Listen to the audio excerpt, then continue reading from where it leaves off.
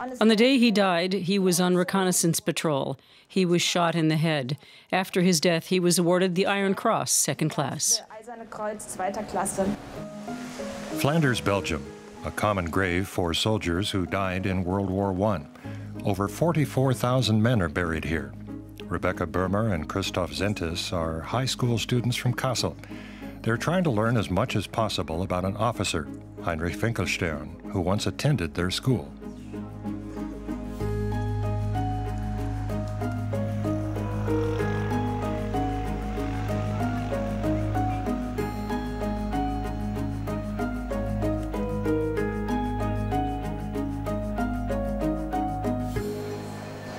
This is the Friedrichsgymnasium in Kassel. A lot of the students here are studying history. This is a monument to the fallen soldiers of the world wars. 1814, under W. This must be him, Finkelstein Heinrich. The start of a major research project. We're studying what we can about him so that we can get a better idea of what the war was really like. Finkelstein attended our school. He studied a lot of the same subjects that we do, so we can relate to him pretty well.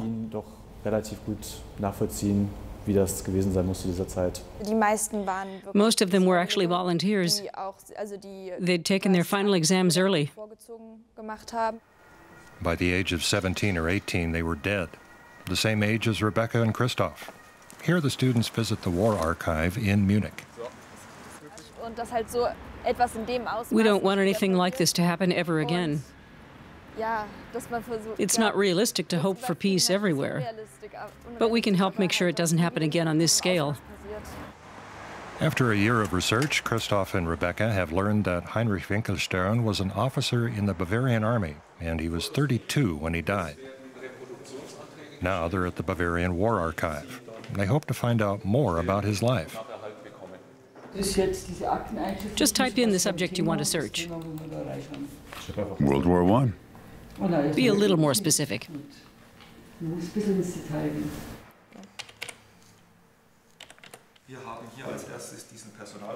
The archive contains wartime personnel rosters and files, all handwritten in old-style cursive script. But the students are well prepared.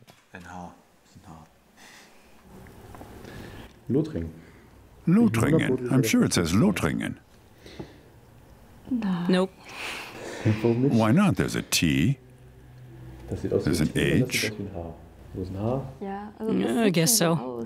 Lothringen, definitely. This file has Finkelstein's military ID with all his personal data. He'd been a circuit court judge in Aschaffenburg, single, and an officer in the reserves. The file contains a few surprises as well. No. What did they find? This is right next door to our school. So that's why he went to the Friedrichsgymnasium. It was only a 5-minute walk from his house. Senior Archive Director Heinz-Jürgen Weber has something special for the students: the wartime diaries from Finkelstein's regiment. An imperial edict decreed that all the day's relevant events must be recorded. Rebecca and Christoph have found an entry from November 1st, 1914, the day that Finkelstein died. But they can't make out the archaic handwriting. Yeah, it takes practice. This experienced historian helps out. Enemy planes dropped bombs on the column, lost 2 wounded, one of them Bauer, the driver. Rebecca has an idea. That was the first sentence from the regimental diary for his last day. But who was Heinrich Finkelstein? We can find out something about his service and how he died, so we're working in reverse. Now the students have a week left to write the speech that they're set to give at Finkelstein's grave in Flanders. A few days later, they're on the bus to Belgium, polishing the speech, which will be given at a memorial ceremony at the German military cemetery in Langemark. Rebecca is taking part in the Peace and Commemoration Project on her own time. Her history teacher, Renee Malm, admires her dedication. A lot of students say that this project showed them that it's important to preserve peace, and that peace in Europe today can't be taken for granted. It has to be reinforced again and again through commemoration and commitment. After nearly 8 hours on the road, they finally arrive at Peace Village near Ypres. This international hostel was built on the site of former battlefields.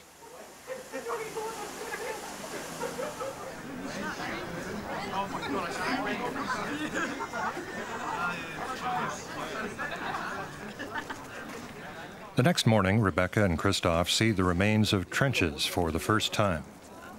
Here in Plustert, they've been thoroughly restored. A century ago, life in the trenches was sheer hell.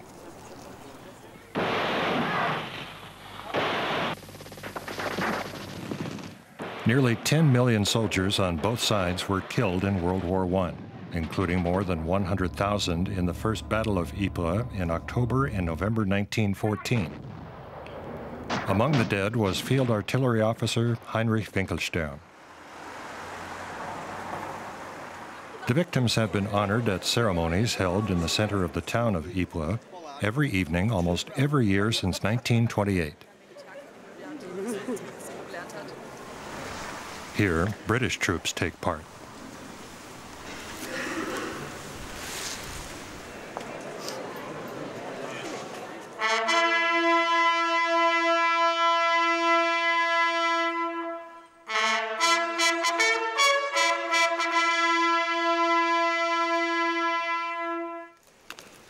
Hundreds of tourists are here to watch.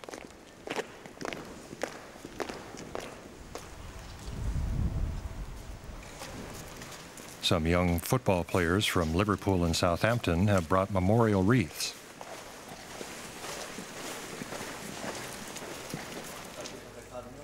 The next morning, the students from Kassel look at a map of the region's many military cemeteries. There's the map. And that's the cemetery we're headed for. Langemark. Heinrich Winkelstern is buried there in a common grave. This was trench warfare. The trenches went on for kilometers. Thousands of people died fighting over every centimeter of ground. 200 meters forward, 200 meters back.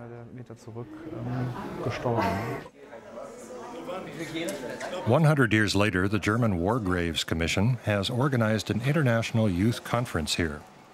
Some young British football players from Liverpool and Southampton are here.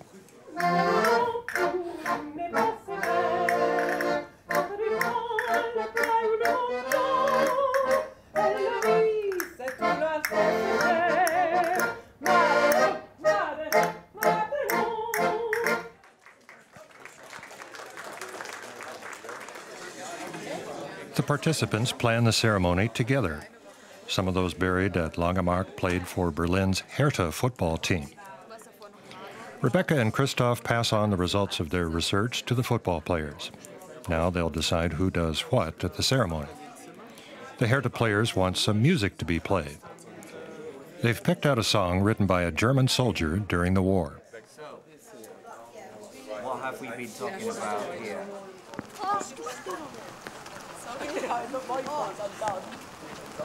You can imagine what it must have been like for the soldiers in the trenches. We're going to undertake our first ceremony of the day, and I'm very pleased to hand over to the boys from the Liverpool Football Club. It's a rainy, dreary day. The students try to keep up their spirits. Okay, so it's raining, but the conditions in World War I were miserable, especially in the trenches. So a little rain right now is nothing. We've got umbrellas, but those soldiers had to crawl through the mud, and rats would chew at them while they slept. It's one thing to hear about it and another to participate in a ceremony like this. You realize that these were real people who lost their lives in the war. It's still 15 minutes to Langemark. The speech is almost ready. They just need a transition from the dead Hertha soldiers to Winkelstern. One of them was Heinrich Winkelstern, or is Heinrich Winkelstern, is or was. One of them was, so he lived, but now he is lying here. But he lived. I tend to say is. Eventually, the students agree to use the present tense. Rebecca has made her point. This is the Hall of Honor. Christoph can't find Winkelstern's name. That's because he was not identified until the 1970s. He's buried with nearly 25,000 other soldiers in this common grave. We looked for the fallen football players and for soldiers who had attended the Friedrichsgymnasium in Kassel. They are also buried here. One of them is Heinrich Winkelstern. Enemy planes dropped bombs on his unit, and 2 men were wounded. They had values like honor and love for the fatherland. And those values led people to go to war and lay down their lives, sometimes just to gain a few meters of land.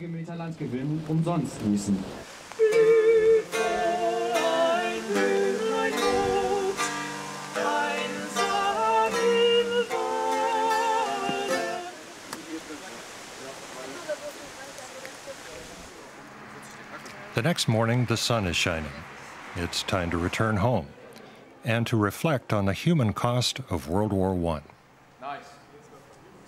And now a minute of silence for all the fallen commemorated here.